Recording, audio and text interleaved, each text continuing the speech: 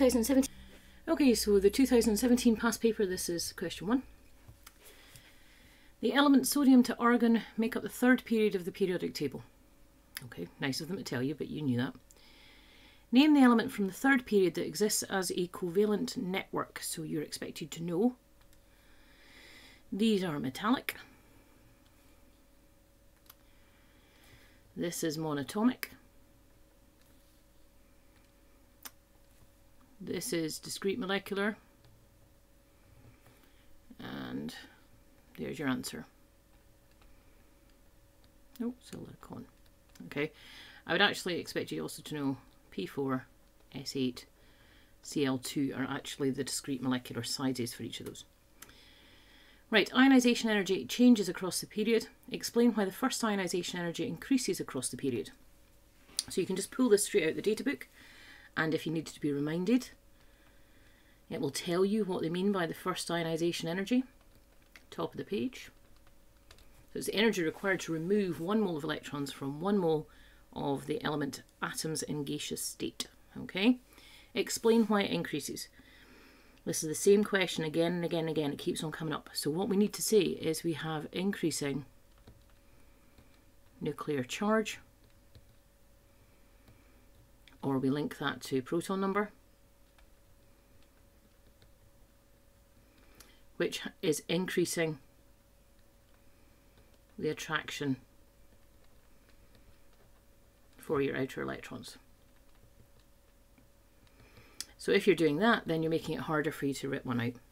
That's it. Write an equation including state symbols for the second ionization of energy of magnesium. Again, no excuse, because as well as giving you this one at the top of the page, it also gives you the second ionization energy, which is written like this.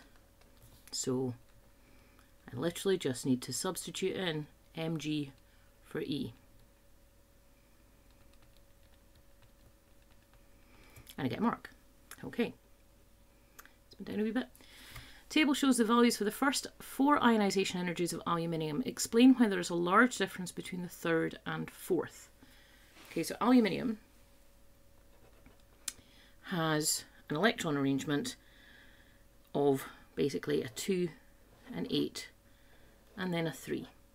Okay, so what we have here is our positive charge in the center, in the nucleus, pulling on all of these electron shells.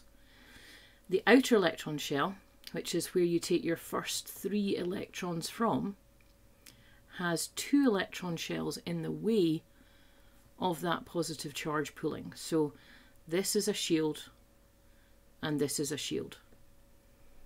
So getting from pulling out these 3, which, you know, it's not easy. It's telling you it gets harder as you go on, which is not surprising because you've got a relatively smaller number of negative by the time you've got to second and third for your positive charge. But by the fourth, we're trying to break into this shell here. And I've got 2 reasons why this is a problem, and either of these is acceptable to give. I think the best explanation is recognising that we now only have 1 shell shielding the positive pull, which is this one here. Okay. But what also is nice and to recognise is that a full shell is a stable shell. So it's harder to actually remove an electron from a stable configuration than it is from one that is less stable. So either of those 2 things. As I say, I like the fact that you dropped a shell, because that's what they tend to ask in other places as well. And everything is all about positive pull versus shell shielding. Talk that through each time, you can't not get the marks. Okay, boiling point of chlorine is much higher than that of argon. Explain fully in terms of structure and type of van der Waals force why the boiling point of chlorine is higher than that of argon. Okay, so what you should recognise is that chlorine is actually that, which means that we have 17 electrons in here, 17 electrons in there, meaning that in terms of van der Waals force, which is your London dispersion forces, we have 34 electrons kind of in play for that.